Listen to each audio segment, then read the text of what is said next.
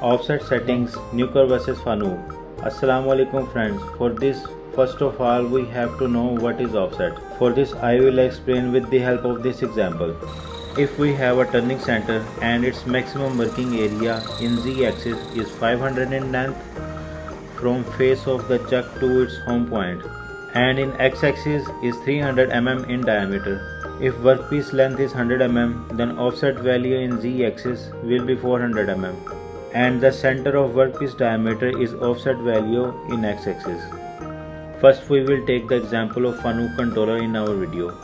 So there is two types of offset, wear offset and geometry offset in Fanuc controller. When we enter machine coordinate value in offset in CNC controller in section of geometry side, so that's why we call this geometry offset. And if we enter value in wear section of CNC controller, so we call this value is wear offset.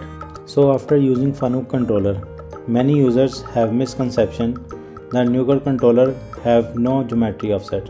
In fact, Newker controller have both geometry and wear offset. For this, press parameters and press A for other parameters and go to bit parameter number 9.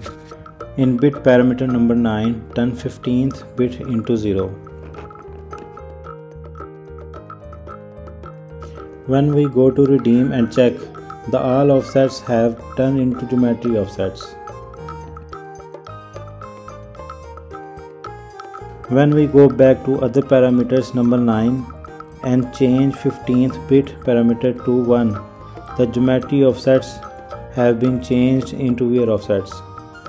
If you learned something from this video, so do subscribe, because 88% of our viewers watch our videos without subscribe. If you think this have worth for your friends, so do share amongst your friends. Thanks for watching. Allah Hafiz.